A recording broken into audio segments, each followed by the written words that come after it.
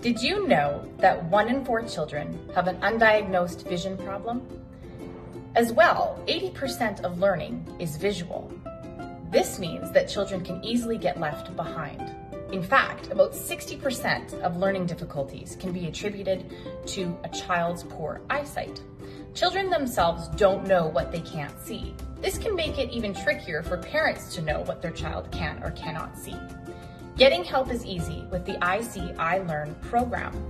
iSeeILearn will supply any kindergarten-aged child with a free pair of eyeglasses if they should need it. As well, Alberta Healthcare covers the cost of annual eye exams for children ages 0 to 18.